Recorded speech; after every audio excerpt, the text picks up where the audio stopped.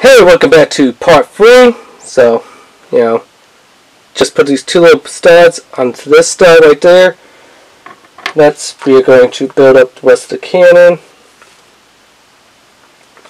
So, how does that go? Take this, shove it on in, actually one way.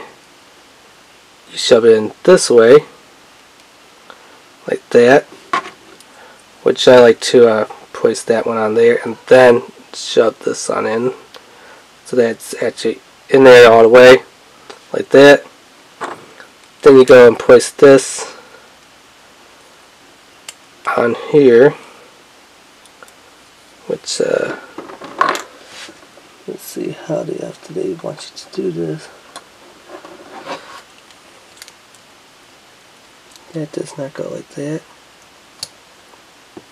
Does that go like that? Okay, so then you place it on there like that, and then you take this, and then you place that on there like that. Okay.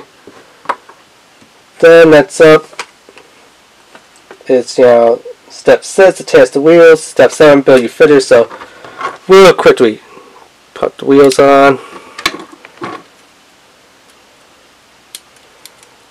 like so.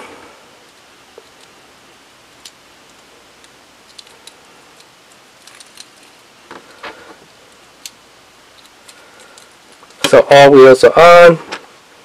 The driver is seated in a sitting position.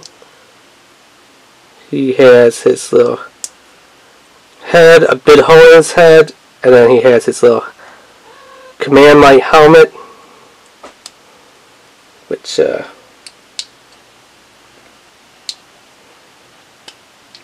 don't know. I'm trying to get his head to be turned around the right way, but it's not, so he's kind of got a little sideways helmet thing going on. And then you just pop him in there like that, and the turret can turn side to side, now up and down. It can roll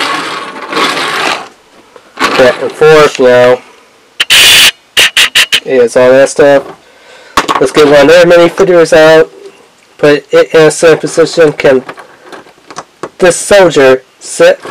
Yeah, this soldier can sit on there. See? Again, he can sit. He's like, what?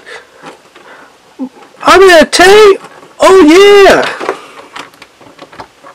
Unfortunately, this one does not have any legs or anything. What about a standard old Lego minifitter?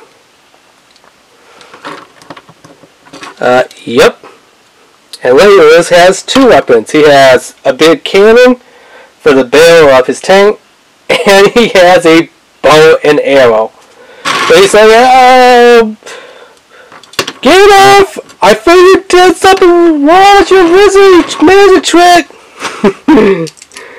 But yeah, for what it gives you, for twice this little piece minifitter tank kit, where his soldier was tank, yeah, for that was definitely worth it. So don't forget to hit that subscribe button, hit that notification button, hit that like button, and leave a comment in the comment section. Alright, thanks, bye.